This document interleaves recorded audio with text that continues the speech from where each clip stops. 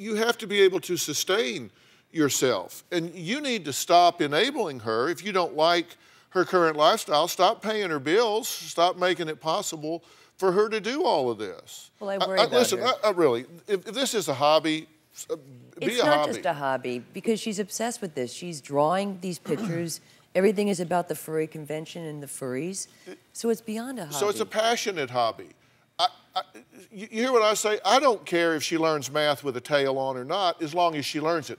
I don't care if she likes to do this on weekends. If she has a job and she can pay her rent and she can get transportation, whether it be a bus pass or a car or whatever, you need to stop. She's 20 years old. I mean, come on. You pay for her to be non-productive and then complain that she's non-productive. What am I supposed to do? Just let Stop paying her to be non-productive. So just let her go? Just leave her out there and say, okay, go on your own when she's not going to take care of herself? Well, we don't know that, do we?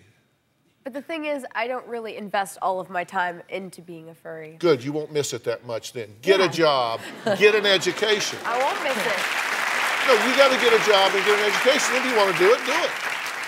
I'm she just may saying. disagree. You asked my opinion, I'm just telling you. I think, number one, you have to stand on your own 2 feet. That's what I've been saying. I've been saying I want to get a job. The only thing that I do for work right now is drawing on commission. Yeah, that's not a job. Yeah, it's not a job. Yeah, that's not a job. Unless you're doing it 40 hours a week and somebody's paying you to do it, yeah, it's not a job. Not. So you need to stop enabling her.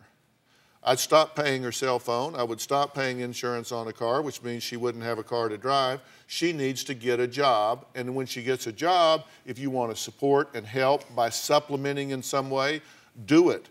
But until she does that, you're just getting played, Mom. I told her I'd give it a shot, that I want to try and move out and be on my own. And do you have money for a down payment on an apartment? Do you have money for utility deposits? My friend has it covered already. So you're just going to quit? Not quit. This and start doing it with somebody else. You're bleeding her, now you're going to bleed somebody else instead of pulling your own weight. Why should we drag you because you want to wear a helmet? You see my point? Yeah. I don't care if you like it. I'm just telling you the truth. If you came to me for a job, it would be a real short interview. You got to, what's your education? Well, I don't have my GED or high school diploma or any college.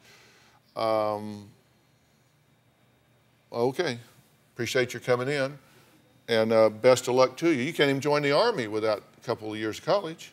Yeah, well, at least I'm not standing on a street corner doing meth. That's true. Yeah. That's true. So see, you got all that on the good side. Now you got to start building on it. You're as much ownership in this as she does.